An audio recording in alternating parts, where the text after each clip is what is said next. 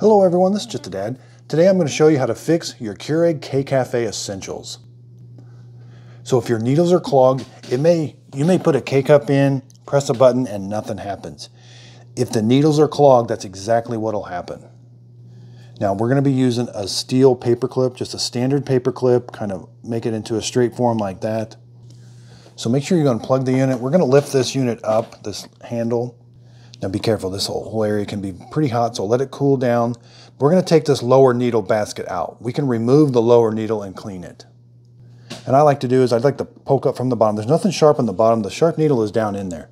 So just poke from the bottom, and this whole, I call this the lower needle basket area will come out. So here we have the needle basket area. This comes apart.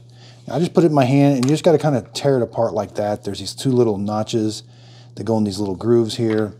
Now this lower needle, we can still see it there. We're going to use the paper clip from the bottom. Take this over to your sink and run this paper clip up through there and turn it. And as you're running it through there, that should clean up all of the coffee grounds that are in that needle. And you'll be surprised, this lower thing here, it can get also clogged too. So take this, there's 4 little pie-shaped openings here, clean those, take a brush, clean this all really well. You'll be surprised how dirty this whole area can get, and clean that out really well. When you're done, give it a good rinse. Now line up these little tabs and it'll just snap together. Now give it a little tug, make sure they're nice and tight. Now we need to reinstall this needle basket. There's these little 3 tangs. They're going to line up with these 3 right here. So you're simply going to put it in and then just line up those tangs, and it should just snap in very easy. Practice closing the handle, don't force it. It should close nice and easy. Now, let's move on to the top needle. The top needle we cannot remove. This is where your clog most likely is. When you leave K-Cups in, after you're done brewing, say the K-Cup sits in there closed for a day or 2, you'll be surprised. Coffee grounds work their way up here and they become like concrete. They will actually clog this needle and you won't be able to get any water out of it. So take your paper clip. Now be careful, don't just jam it all the way up there. Go up there till it kind of stops and kind of turn it a little bit. There's a tube up there. We don't want to puncture that tube, but we do want to get this needle nice and clean. There's 3 openings here.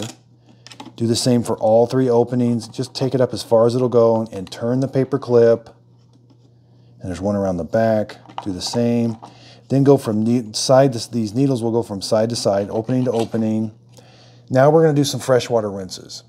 Okay, so make sure your needle basket's in. Just don't put a K-Cup here. Just close this. Do an 8-ounce brew. I got it plugged back in. But we're just going to run 8 ounces of water through that needle. Now again, it still may be clogged.